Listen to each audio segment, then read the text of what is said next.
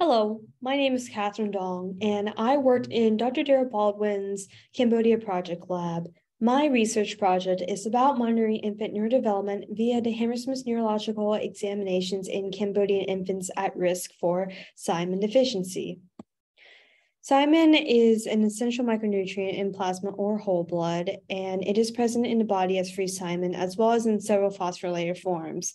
Thiamine functions in multiple ways in the body, such as participating in metabolic processes and neurotransmitter synthesis.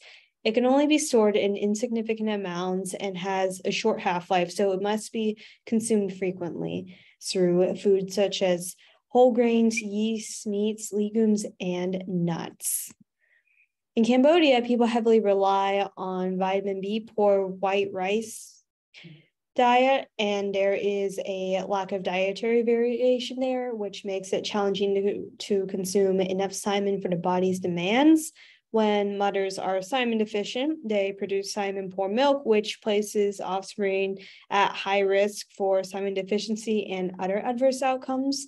And 70 to 100% of infants and 27 to 100% of reproductive age women in Cambodia are thiamine deficient. There are some possibilities for thiamine fortification, such as fish sauce and salt. However, there is currently no fortification program for thiamine that exists in Cambodia. There is growing evidence that thiamine deficiency can also result in long-term cognitive impairments in childhood cognitive and motor abilities. The period immediately after birth seems to have the greatest cerebral vulnerability to maternal thiamine deficiency. And based on some human infant studies, it is now widely established that less severe cases of infantile thiamine deficiency can be treated to varying degrees with early thiamine supplementation. So for my research, it was a double-blind four parallel arm randomized control trial among lactating women and their newborn infants. And mother-infant pairs were randomly assigned to one of the four treatment groups: a control, a 1.2 milligrams per day group, a 2.4 milligrams per day group, and a 10 milligrams per day group. And in each treatment group, the women were asked to consume one capsule daily between 2 and 24 weeks postnatal. And my research utilizes the Hammersmith Neurological Examinations, which are a field standard tool for assessing infants' neurological status between 2 weeks and 24 months. So there are two types of Hammersmith neurological examinations. One of them is a Hammersmith neonatal neurological examination, also known as HNNE, and it's done on infants from birth to 2 months old, and it consists of 6 categories that include tone patterns, reflexes, spontaneous movements, abnormal signs and behavior. And the other Hammersmith examination is Hammersmith Infant Neurological Examination, also known as HINE, and it's done on 2 months to 24 months infants and consists of 34 items and 6 categories, which are the same as the HNE. And throughout this presentation, I will collectively refer to these examinations as Hammersmiths. So there have been many applications of Hammersmiths for evaluating term and preterm infants, as well as infants with neurological conditions. However, there are currently no studies using the Hammersmiths to monitor effects of malnutrition or micronutrient deficiencies such as thiamine deficiency. Therefore, the purpose of my research is to determine the extent to which low-dose thiamine supplementation for lactating Cambodian mothers affected their breastfed infants' neurological status as measured by their Hammersmith scores on the Hammersmiths. So my research questions were: to what extent did infants display progress in their HINE scores from 12 to 52 weeks? To what extent were infants' growth metrics at 2 weeks associated with their Hammersmith scores? And to what extent did low-dose maternal thiamine supplementation affect infants' Hammersmith scores? And I predicted that infants' HINE scores would display evidence for developmental progress from 12 to 52 weeks. And I also hypothesized that infants' growth metrics at 2 weeks would be associated with their Hammersmith scores. And specifically, I predicted that higher growth metrics at 2 weeks would be significantly correlated with higher Hammersmith scores at 2, 12, 24, and 52 weeks postnatal. And finally, I hypothesized that low-dose maternal thiamine supplementation would benefit infants' neurological status based on some previous evidence of thiamine's importance in neurological development. So I predicted a dose-response relationship between maternal thiamine supplementation dose and infants' Hinders scores at 24 weeks and 52 weeks.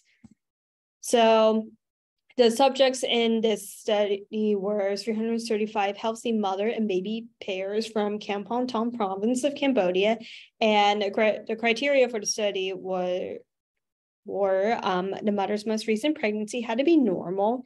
The infant was born without any complications. The mother's not taking nor having taken thiamine consuming supplements over the past 4 months, and the mother is not currently participating in any nutrition programs beyond normal care.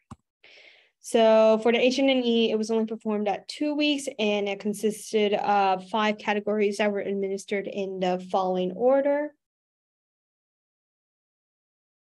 And similarly for the hind, it was performed at 12 weeks, 24 weeks, and 52 weeks. And there were 12 items and 4 categories with the corresponding items performed in the following order. So overall, the study investigated relationships between maternal thiamine supplementation and indicators of infants' growth, such as their weight, height, and head circumference, as well as possible benefits of maternal thiamine supplementation for infants' Hammersmith scores. So based on these histograms right here, infants' average hind scores increased across time points, meaning that they exhibited neurodevelopment. However, there were no such differences observed between the treatment groups, and I performed a one-way ANOVA examining 2 weeks HNE scores, and there were no significant main effects of treatment group. And additionally, for Anthropometrics at 2 weeks, based on this figure right here, the infancy score growth metrics indicated substantial growth reductions relative to WHO norms when measured at 2 weeks.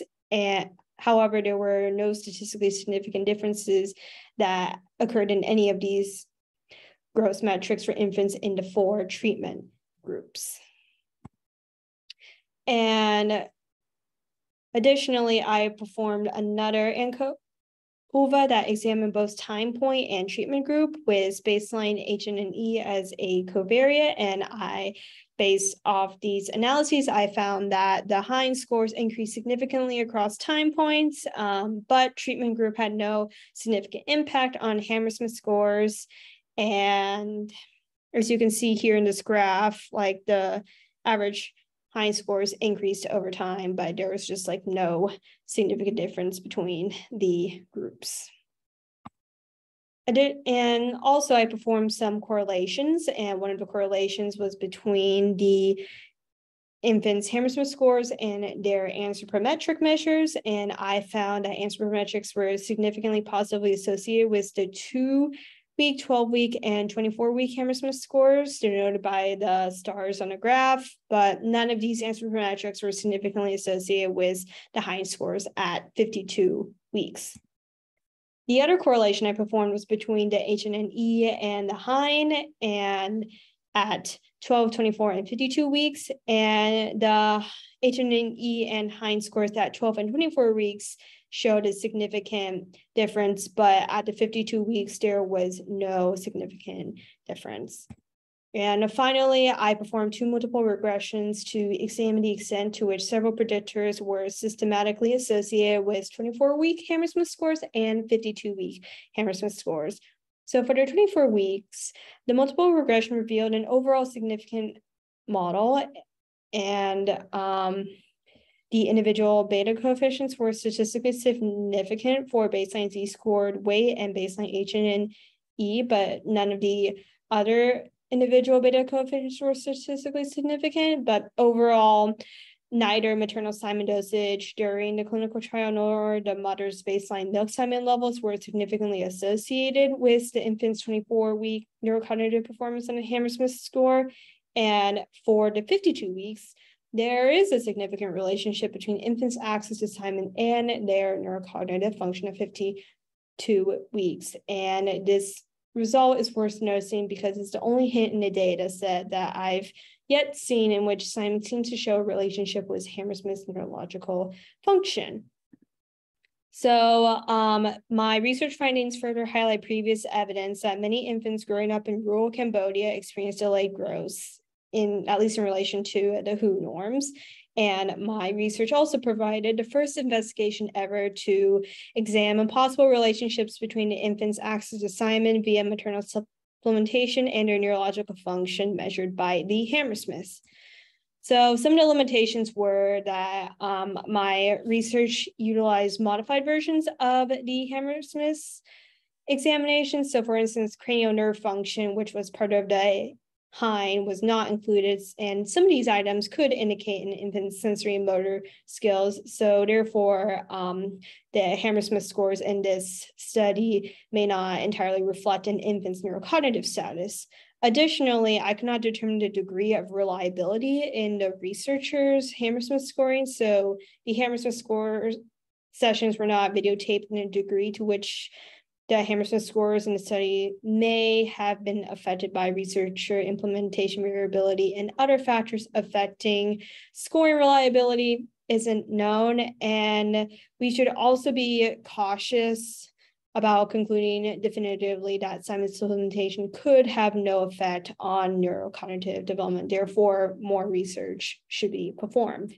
So overall, in the present study, breastfed Cambodian infants showed marked delays in growth metrics relative to WHO norms, and low-dose maternal thiamine supplementation did not appear to affect infants' Hammersmith scores in the study, and these findings raise a need for further investigation of these important developmental issues. And overall, my research underscores the importance of interventions to protect infants' health and growth in the Southeast Asia region.